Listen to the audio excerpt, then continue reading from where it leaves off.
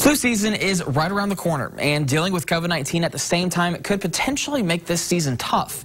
Fox 55's Caleb Saylor is live in Fort Wayne with more on what health officials are saying about what we might see with the upcoming flu season. Caleb. Yeah, it looks like COVID-19 will be hanging around for a while, and like Hunter said, flu season is just around the corner.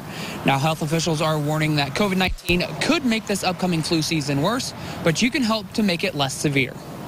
Every year, influenza comes back to affect our communities. Preparing for flu season can be difficult. Some years, the influenza strains are mild. Other years, they're severe. Allen County Health Commissioner Matthew Sutter says we can look to the Southern Hemisphere flu season happening right now to get an idea of how ours will go.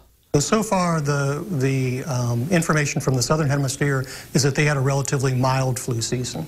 So that would be encouraging, that maybe this could be a milder flu season.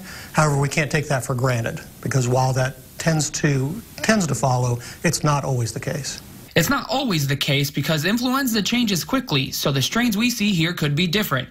This year, we also have to account for COVID-19. We now have two dangerous respiratory viruses circulating. It could be a much worse season because of that.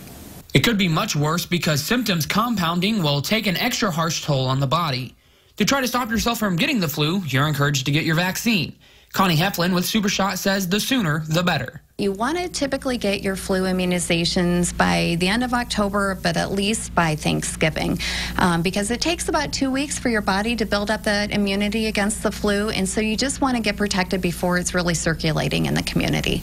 Heflin and Sutter say that the CDC have ramped up flu vaccine production, so there should be plenty for the upcoming season. And Sutter says we can lessen the effects of the flu by doing what we're doing right now. Flu is a respiratory virus, just like COVID-19, so wearing masks, social distancing, good hand washing, staying home when sick are all really helpful things to limit the flu season, just the way it limits COVID-19. Now, Heflin says the SuperShot clinics should have the flu vaccines in this week, and some of the big box pharmacy stores already have them, so you're encouraged to go get your flu shot now. But, of course, we won't know the effectiveness of the flu vaccine until well into the season. To learn more about the similar and different symptoms of both the flu and COVID-19, go to the story on our website, WFFT.com. Reporting live in Fort Wayne, Caleb Saylor, Fox 55 News.